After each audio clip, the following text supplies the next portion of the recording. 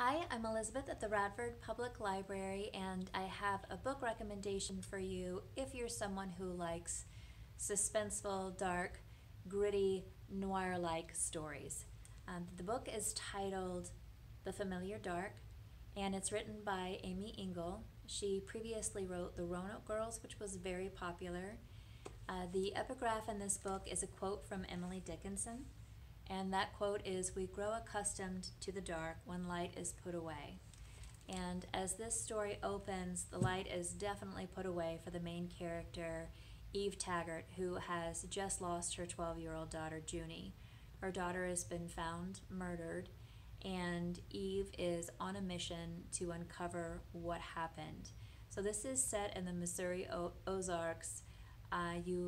You meet lots of interesting characters, many of them who are very harsh and fierce, not the least of which is Eve. As the story progresses, she moves from someone who managed to become a very loving, caring, protective mother, despite the fact that she was raised from the very opposite kind of mother.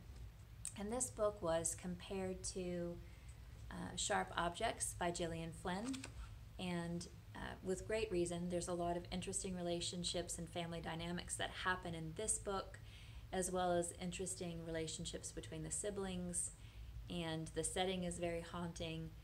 So that is similar to The Familiar Dark. If you've read it and you liked it, you might like The Familiar Dark. Another comparison is for Winter's Bone, which is written by Daniel Woodrell and came out some years ago and was made into a movie. I believe this was set in the Ozarks, so the setting in this one is, and the environment is very similar to The Familiar Dark. So those are just a couple of comparisons as a basis that might help you determine whether or not you're interested in this book. I actually listened to the audiobook through Overdrive. It was shy of 7 hours long, and it was narrated by Lisa Flanagan, and it was so well done. I appreciated the pace at which she read. Sometimes things for me are narrated too slowly, but she does such a great job with the pacing. She does a remarkable job with the different voices and bringing these characters to light in this believable way.